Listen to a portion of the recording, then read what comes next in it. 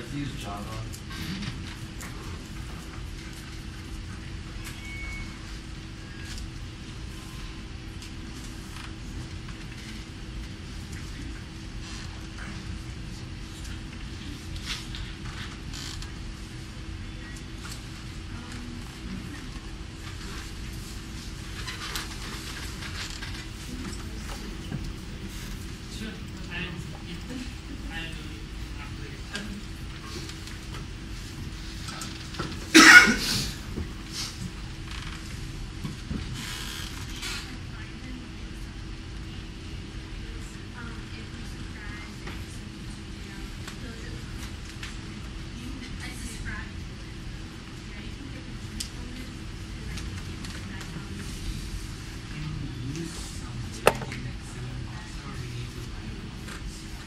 You have to write in Java. You can use whatever the parser API in Java, but you have to write your code.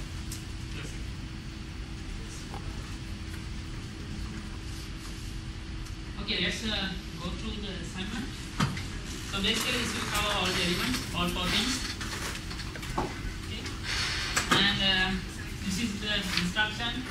You need to create your XML document, XSL, XSD, and the Java, 4 things. Okay.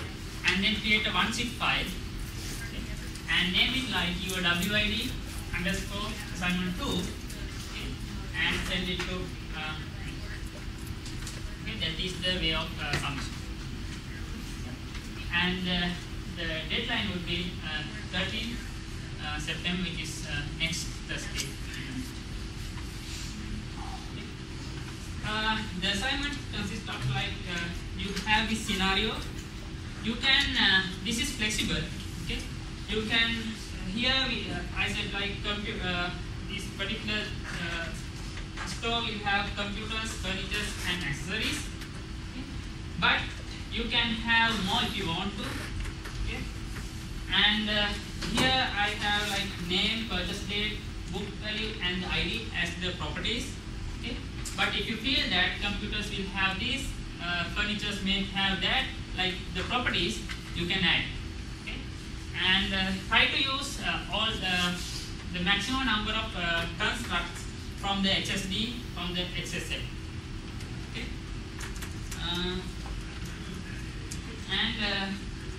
So what you have to do is, you just need to define a schema yourself. Okay? So schemas. So if I define the schema, that basically change from somebody else, right? So I will have multiple schemas from you guys. Okay. So for your schema, you need to define the XSD. That is the first one. First task, you need to define the SSD. You can use this namespace, which is going to be a unique for everybody. And then you can you need to have an XML file complies to your XSD, put dump data to the XML. According to your properties, if you define more properties, you have to have the data in the XML document. And then next one is to use XSLT to convert this XML document into a HTML format. Okay. You can use whatever like table or whatever the format in HTML. Okay. I just need to know that you know how to use XSL, you know how to attach the XML document to XSL, you know how to attach XSD to XSL, like that. Okay. If you just do a Google to search for validators, XSD validators, you will get a bunch of things. You can use any of these things. Okay. So finally, then you need to write a Java program to get the data, like the items which is purchase date greater than 20th of August and current book value less than 20. So please make sure that you have data according to this criteria in your dump file. The XML file, here you have dummy data.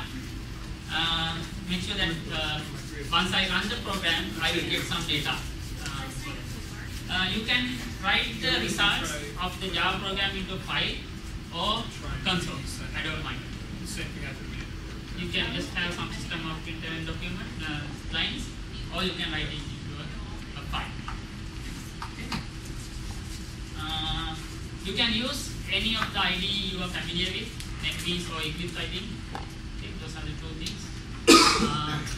I prefer if you can use, if you are familiar with Eclipse, just go with it. Otherwise, if you are not, you can use NetBeans or Flutter. Okay. Is everything clear in the assignment? So if you need any help on the material or the assignment, meaning understanding the assignment, you can email me.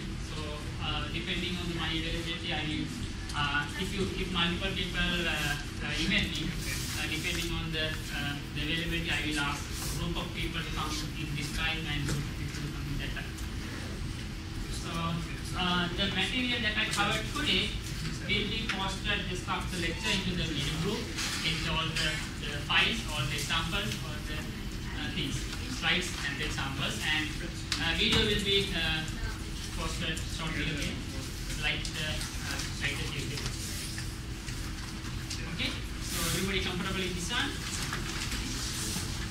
Okay.